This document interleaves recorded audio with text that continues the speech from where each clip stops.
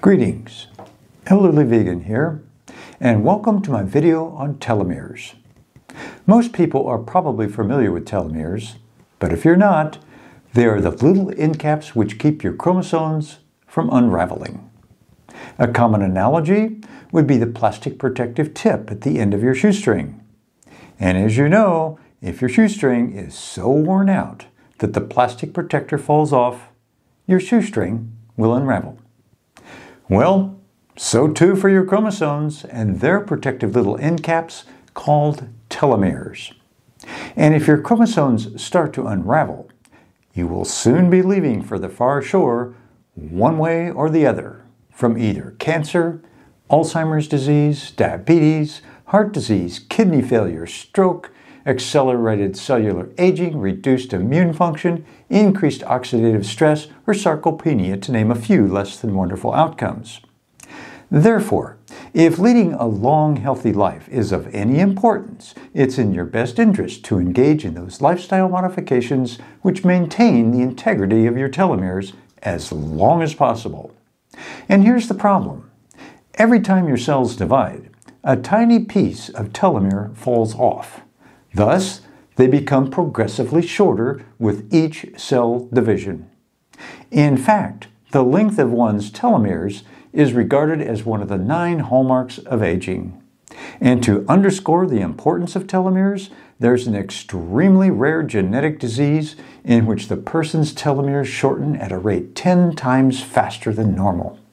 Perhaps you've heard of this disorder. It's called progeria. And those tragically affected by this disease typically die of old age when they are just 13 or 14 years old. Yet, there are lifestyle modifications which help maintain the integrity of one's telomeres, leastwise for those who do not have progeria. But before we get into the specifics of what one can do to preserve the integrity of their telomeres, I would like to mention the information I will be presenting comes from 6 sources. Most all were books written on the topic of longevity, but I also consulted AI Overview several times when the experts from the previously mentioned books were in disagreement, which is a routine occurrence when you're talking about nutrition and the perfect health-promoting lifestyle. I should also mention one more important detail which has a direct bearing on this issue, and that is the enzyme which actually increases telomere length. The enzyme is called telomerase, and this is where things get a bit ambiguous. It seems as though there are 2 versions as to why there's an increase in telomere length in some instances.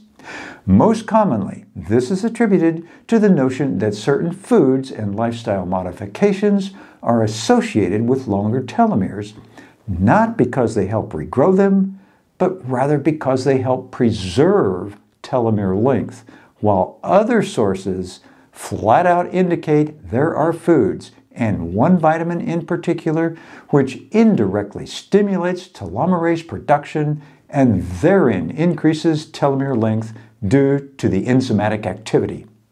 Indeed, AI uses the phrase, "more research is needed," on multiple occasions. But when it comes to lifestyle modifications, aerobic exercise was unanimously associated with preserving telomere length. And people who engage in 30 minutes of moderate to strenuous aerobic exercise 5 times per week will have telomere lengths equivalent to someone 10 years younger. In fact, even regular paced walking is associated with longer telomere length, but walking at a brisk pace is even more effective. Yet it's not surprising that when it comes to nutrition, the foods listed as being associated with longer telomeres were overwhelmingly associated with a whole food, plant-based diet. The food list includes fruits, vegetables, legumes, nuts, seeds, whole grains, omega-3 fatty acids, green tea, coffee, and even seaweed. In fact, anything one can do to limit oxidative stress and inflammation will help preserve telomere length. This implies to me there would also be a whole host of spices and supplements which have either antioxidant or anti-inflammatory properties, so it seems reasonable that they too should be potentially beneficial. And vitamins such as D, C, E, A, and the B vitamin folate help to maintain telomere length, as well as minerals such as zinc and magnesium. Hence, it's no surprise that taking a daily multivitamin has also been associated with increased telomere length.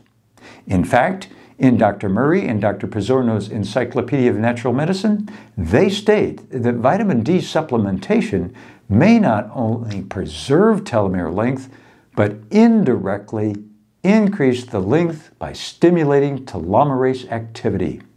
And the same is true for a plant called astragalus, which is used in traditional Chinese medicine.